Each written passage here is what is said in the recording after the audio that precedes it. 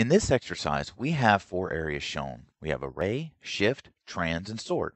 Our first task is to take the information stored in the area labeled array, load it into a 10 by 10 array, and then transfer that information to the area labeled shift.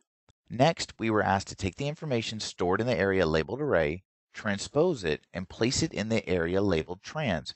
Now, transposing data is where we take data that's listed in rows and then listed in columns and vice versa. Finally, we were asked to sort the data from the area labeled array and place it in the area labeled sort. So we're going to look at how we can do that. What we're looking at now is the code that will accomplish the goals of this exercise. At the top of the module, I have my compiler instructions. Option base 1 makes it so that an array without a specified lower boundary will have a default lower boundary of 1. Next, we see option explicit, which requires that all of our variables be declared. Then we move into the procedure. First, I declare my arrays. Notice that the first 3 arrays listed are going to be static with predefined dimensions. The 4th array is declared dynamically, meaning that I'll have to size it with the redim statement later. The 5th declaration is actually a variable of a variant data type, which I'll use to copy our original array. As we move down the code, we see variables declared and defined for numeric data types. In this piece of code, we use nested for next loop functions to pull the data and load it into the original array. Once we have the original array loaded, we want to copy it to another array, and that's what we're doing here. And if you noticed earlier, we had shift array declared as a variant data type, and what we're doing here is basically treating these two like variables, and we're just setting one equal to another. So whenever we do this, this shift array, which before was a variant data type, now becomes an array with equal dimensions and equal size to the original array. It also has all the same data in it. Now what we're looking to do is we want to take our shift array that we've just loaded and we want to print the data that's in it out over here on our spreadsheet. So if you notice, we're actually pulling information from the shift array, which was copied over from the original array, and we're going to print that data out. So let's see how that prints out for us. And if you look over here, it should give us an exact copy of what we're looking at up here in the original array. And I'm going to go ahead and speed through this. So if we look at these two areas, if we were to compare them, they should be identical. And at a glance, it looks like that's the case. So we're going to say that this was a successful transfer. Next, what we want to look at is transposing the array. Now, this is going to require some data manipulation as we transfer the array information from the original array to the transpose array. And that's going to happen right here. Because we're working with a 10 by 10, we have basically a square array. So the way we're going to transpose this is where normally we go row by column. Whenever we transfer the information, we're actually going to go column by row. So this is actually right here. This portion is what's going to transpose the information. Now, this is unique because we're dealing with basically a square.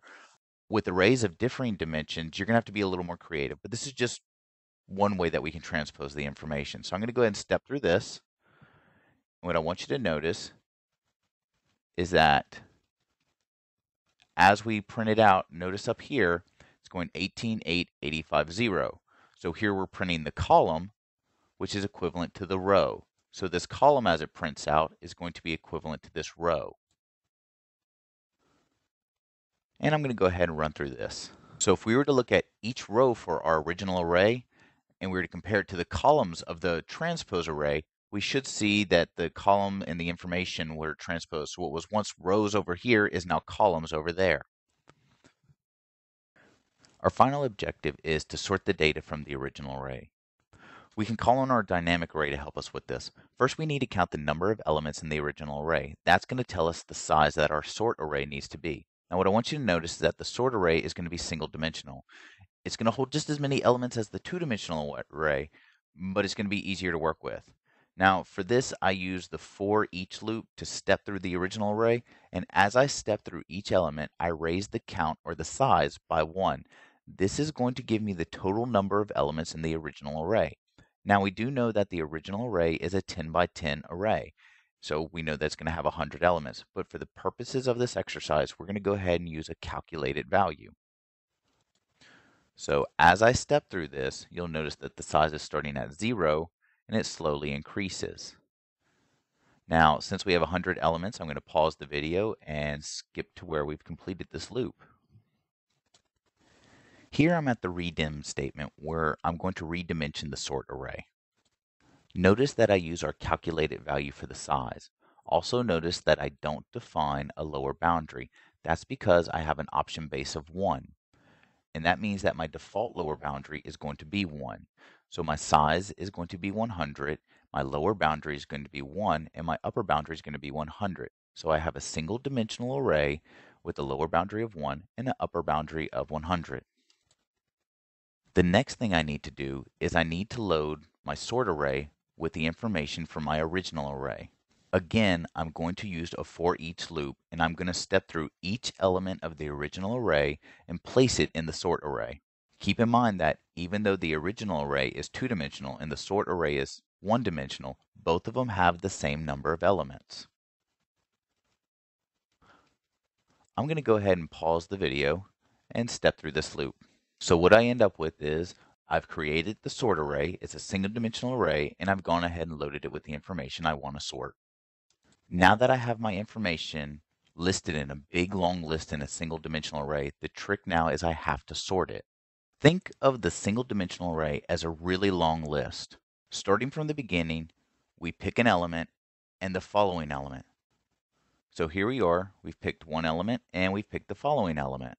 Next, we ask the question, is the second element larger than the first? If so, then just leave them be. If not, then we swap their locations. So in this case, our first item is larger than our second item, and we go ahead and we swap their locations. And we do this for each item in the element. So we're going to go through and we're going to go down this list 100 times, and we're going to do this comparison.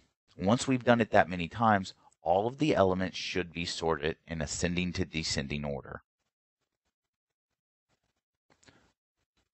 I'm going to go ahead and just step through the code. Once we run through those loops, we basically have a single dimensional array, which is a long list, and all of the information has been sorted in it. So it's stacked from lowest to highest. Now what we want to do is we want to take that single dimensional array and we want to place it back into a 2-dimensional array.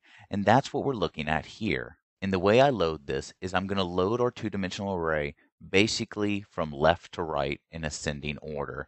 So if you notice, I go down my columns first, then I go to the next row. And as I do this, I'm adding the next item in our 1-dimensional array. So as we step through, here I have 1, 1, and our first item here. Then I go to the next one. So here I'm in column 3. I'm going to go ahead and step through this to the point where we're going to print out. So again, just to emphasize, what we're doing is I'm taking a 2-dimensional array and I'm going to load it from left to right. I'm going to go through each column per row, and I'm going to load it with a single dimensional array starting from the beginning to the end. Now we're going to see how this information is going to print out over here on our spreadsheet. As you can see, from left to right, all of our information has been sorted. So hopefully this video has given you some insight in how to create arrays, work with arrays, and work with the elements of arrays. If you found this video useful, please click like and share with others. Thank you.